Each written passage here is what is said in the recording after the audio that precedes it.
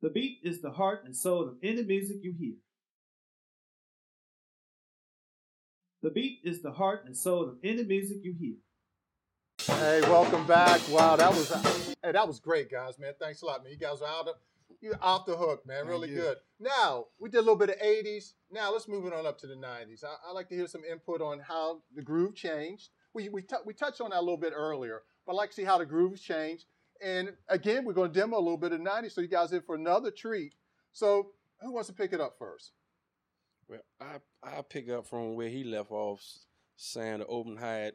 To me, to this day, it is killing the groove. You can't really feel the beat with the open hi-hat. It's more open hi-hat and timbales non-stop, which I don't mind because I get a break. Because, I'm a Congo player, so I get a break from that. But it's still call response, which, you holler the crowd name out, what crew you from, what area, that's still the same.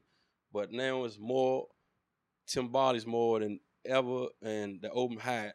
And I think I'm going to blame that on Foots because I think he started the open hi-hat. Yeah. He started it, but the way they do it now is way open. He had a certain way where he with his foot closed it a little bit, open it when he wanted to, but now it's like your foot is off the pedal and the cymbals is just far apart and it's doing that all night. But I mean, I'm gonna say kids love it. I mean, that I got people, my mother used to party with you back then. So the kids love it. So I guess you got to give them what they want.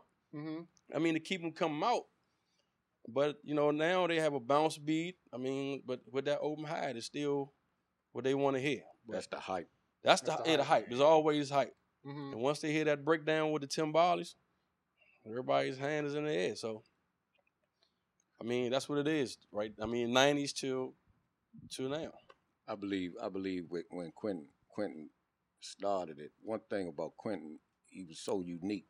Mm-hmm. You can listen right now, and if you knew Quentin, you'd know when he's playing or when someone else is playing. I did the best I could. I couldn't help but get as close to him because we sat on the same seat, and we were like brothers.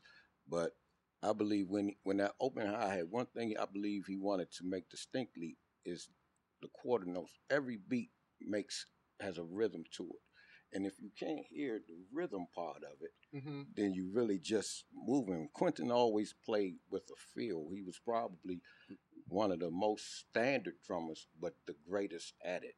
No one could duplicate him. He know how to make you when dance that open too. hi-hat started, it If wasn't you don't like see the it was crowd sloppy. dancing, he used to change the beat on you until you see the crowd dancing, and that, that was it. Powerful. You locked it right in. Now he won't change it to the next song or whatever. The best to ever do that. That's right. But the open hi-hat wasn't sloppy. It wasn't. Yeah, it was a little it was saying something when he did it.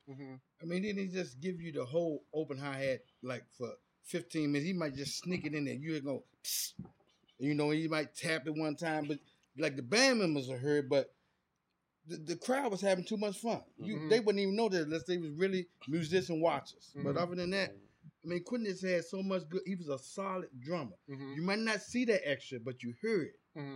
But as far as anybody else is concerned, he just sitting up there playing normal. I mean, this dude was terrible. I mean, good. The best I seen did except for Tricky Foot Wilman. Rick. What about me? I mean, you terrible too. You know you You just terrible. left me out, Don. See, the man said, "Let's go down the line." And, we going from old school to new school. You just said yourself, you looked up to him, so leave it alone, man. Weeds did good. I had to play with Weeds. I played with Weeds a couple of years. Yeah. That's my man. You know that. It'll hurt my feelings. We had a lot of fun, man. Yeah, man, that's what it's all about, man. It goes back to what we talk about the feel of go-go, man. It's that feel. It kind of, go-go. I go out of the area, and a lot of people haven't heard go-go, because it's more regional. It's starting to expand more. It's been around for quite a while, but it kind of like it's a feel, and I kind of, I don't know how you might feel about this, but I kind of feel like, like reggae's a feel, the down home Delta blues is a feel, and that's what go-go is. It's like a feel, it's a feel. You can't quite put it in words, but it's a feel. You got to have that feeling, or you can't play go-go. Simple as that, Got anything to add on that, Jungle? I see you over there. No, I'm just. Yeah. Hey, well, how about this? How about we take a little break? We're gonna play a little bit from the '90s. We're gonna do some I assume we're gonna do some open hi-hat a little bit too, and we're just gonna see how it goes. We'll be back in a couple minutes. See ya.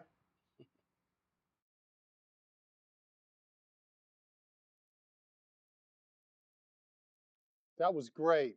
Now, we're leaving the 80s, we're going to the 90s.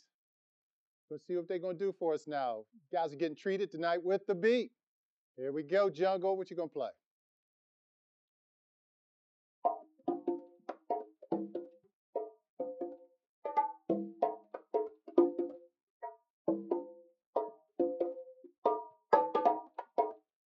All right, Weed.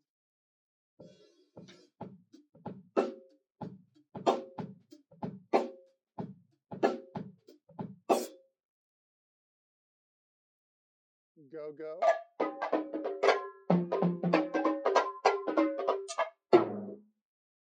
They say.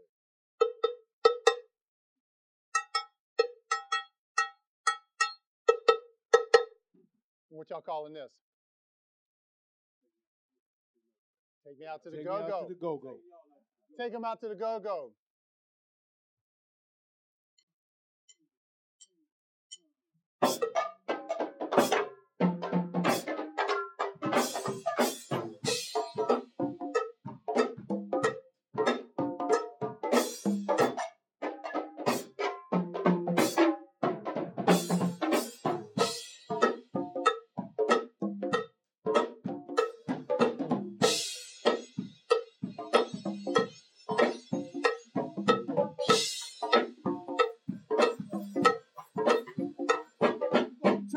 Spotlight, y'all, so we can put Benny on display.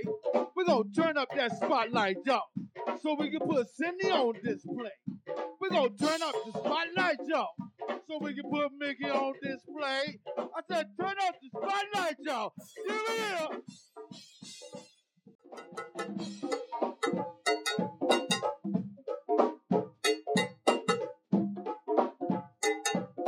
The beat is the heart and soul of any music you hear. The beat is the heart and soul of any music you hear. The beat is the heart and soul of any music you hear.